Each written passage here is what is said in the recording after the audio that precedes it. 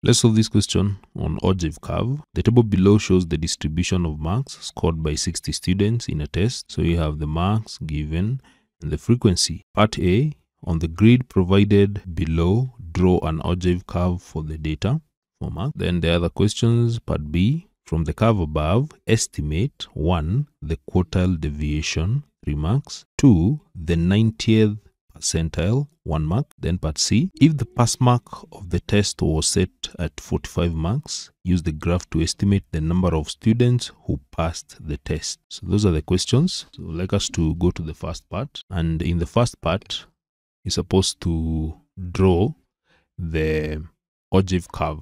Now, how do you need to draw the Ogive curve? On the y-axis, we are supposed to plot the cumulative frequency. So we must create a cumulative frequency for these data here. So these are how we work out the cumulative frequency. The first frequency is 2, so that is 2. So 2 plus 5, you go adding like that. 2 plus 5, you get 7. 7 plus 6, you get 13. 13 plus 10, you get 23. 23 plus 10 plus 14, you get 37. Then 37 plus 11, you get 48. 48 plus 9, you get 57. And then you have 57 plus 3, 60. So the total number of students, the last figure there should be represent the total number of students, that is 60. So that is what you're going to plot on the y-axis for these classes. Then for the x-axis, you're going to plot the midpoint, the upper limit, not the midpoints, the upper limit of these classes. So like here we have 11 to 20, the upper limit is 10.5, and then here we have 30.5, here we have 40.5, and then here we have 50.5, then we have 60.5, this one is 70.5, this one is 80.5, and the last one should be 90.5. So these ones should come represent the marks, then the cumulative frequency. So on the y-axis here, we shall have the cumulative frequency, which will represent the number of students, and then for the x-axis, of course, here we shall have the marks, So we need to plot these. So decide on the scale to use. So on the y-axis, we have the highest value is 60, the lowest is 2. So I can use 1 centimeter to represent 15 students. That one will be okay. Then for the x-axis, I can see the least is 10.5, highest is 90.5. So I can use 1 centimeter to represent 10. 10 will be okay. So let me draw the axis, that is the x-axis. And then we have, so the y-axis is there. So for these, I will use a 15. So 0 will be here. So we have, so I'm starting it here, 0.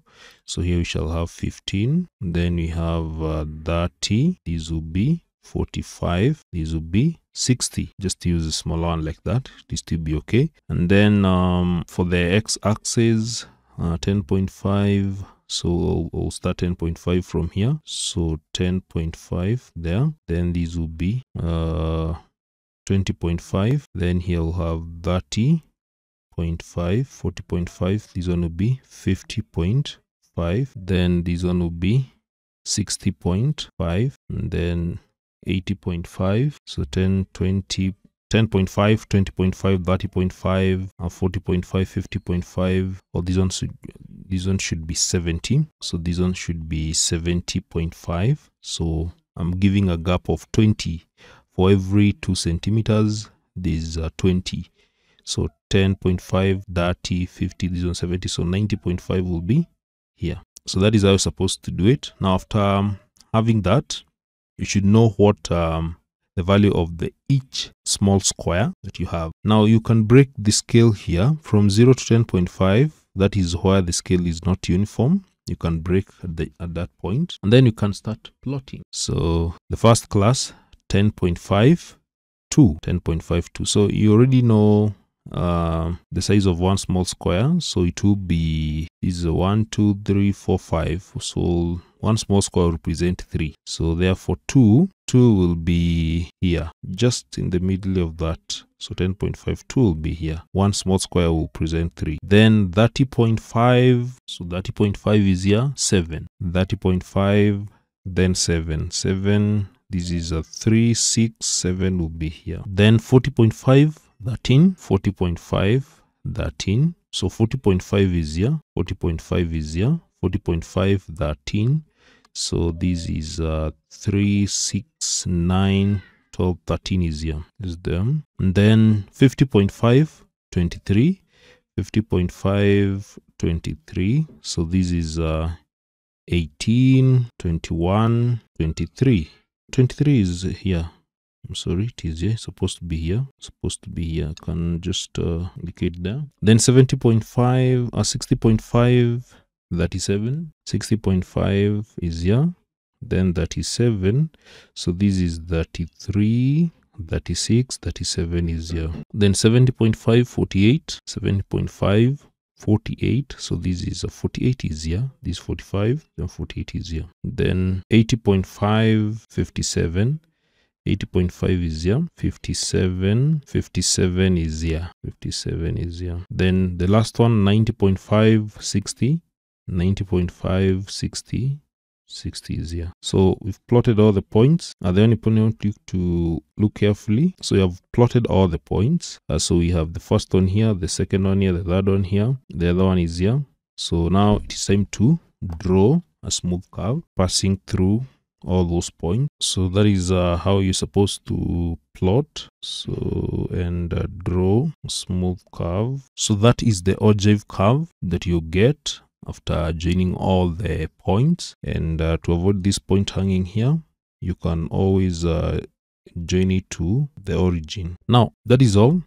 You've plotted all the points and you have drawn. So that is all. You have drawn the ogive curve. Now let's go to the questions. The first question is the quartile. From the curve, estimate the quartile deviation. So how do you get the quartile deviation?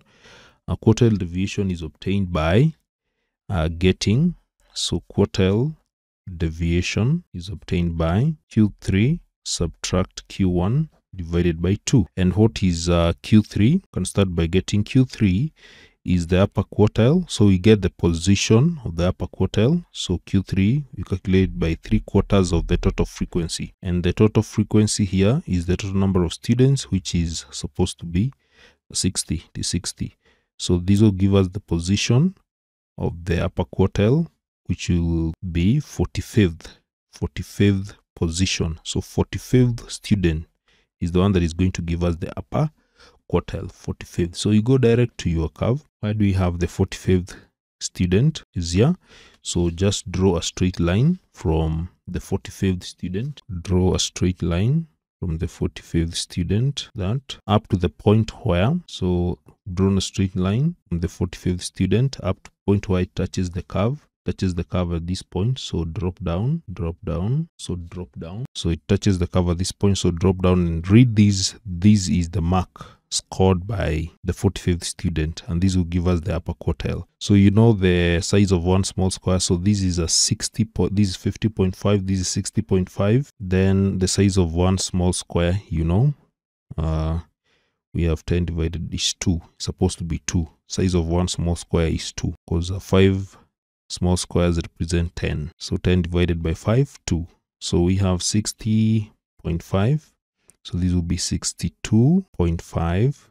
Then this one will be 64.5. And this one will be 66.5. So 66.5. I repeat. So this point here, this represents 60.5. One small square represents 2.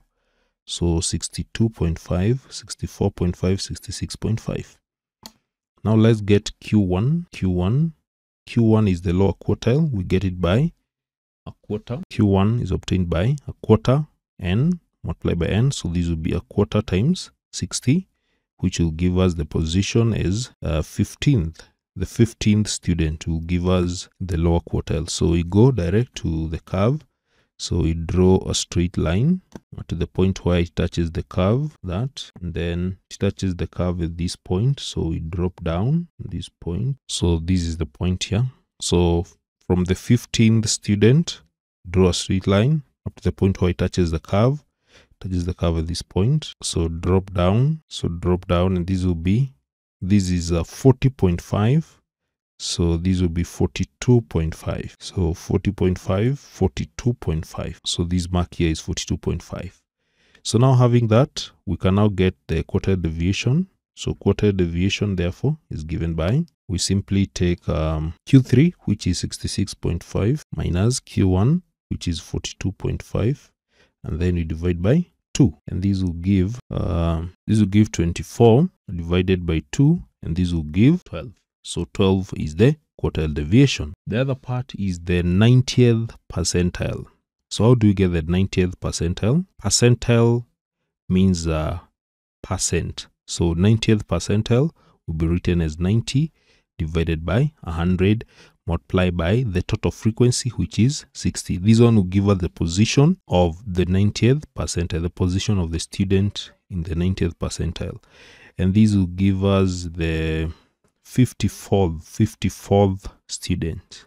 So the 54th student is the one that is going to give us the 90th percentile. We want to get the marks scored by the 54th student, the 54th. So why is 54? So this is 48, 51 plus 3, 54. So 54, this 48, 51, 54. 54 is here. So draw a straight line from the 54th student like that. So that is the 54th student is here, 48, 51, 54. Then the point where it touches the curve is the point where that line touches the curve. You drop down, draw a straight line. So this is the point of intersection of that line. From this point, 54th student, direct where it touches the curve, then drop down. So read these. This is the mark scored by the 54th student. So this is 70.5, 72.5, 74.5. This will be 76.5. That is the mark scored by the 54th student. So 72.5, 74, 76. So that is how you're supposed to work out that. Then the last part, and the last part is but see, if the pass mark of the test was set to be 45 marks, use the graph to estimate the number of students who passed the test. So if the pass mark was 45 marks, so where is 45 marks? So you're reading the marks from the x-axis. This is where you have the marks. So where is 45? Here we have 40.5. So 42.5, 44.5, 46. So 45 is somewhere here, the center. So let me draw a straight line. So this is where we have the 45th. Let me draw this one properly. So this is where we have the 45th mark, because this is 40.5 is here, 42.5, 44.5. This is a 45 is here. So draw a straight line up to point where it touches that curve. Then from this point, you join it to the y-axis like that. So from 45th student, you draw a straight line to where it touches the curve, then straight to the left, and this will give you the first person to get the pass mark is this is 15, this is 18th. This is the 18th student. So the 18th student is the first one to get 45 marks. So now to get the number of students who passed the test, now we've got the student who attained the 45 mark. This is where the cutoff was. The 18th student was the one that attained the pass mark. So meaning all the students that are above, from 18th student to the 60th student, they all passed the exam. The one who failed are the ones that are below. So you just need to count how many students are there from the 18th student to the 60th student. So you can see from 60 to 45, these are 15 students. And then from 45 to 30, those are 15. So those are 30. Then you remember the size of one small square is 3. So that is 33, 36, 39, then 42. Then 42 students are the ones that are above the 18th student. So you have to add the 18th students. So those will be 43 students. So you'll get 60, subtract 18, that will give 42.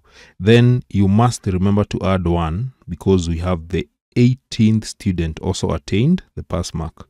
So those students who passed the exam were 43 students. So that is how you're supposed to solve that part. Thank you.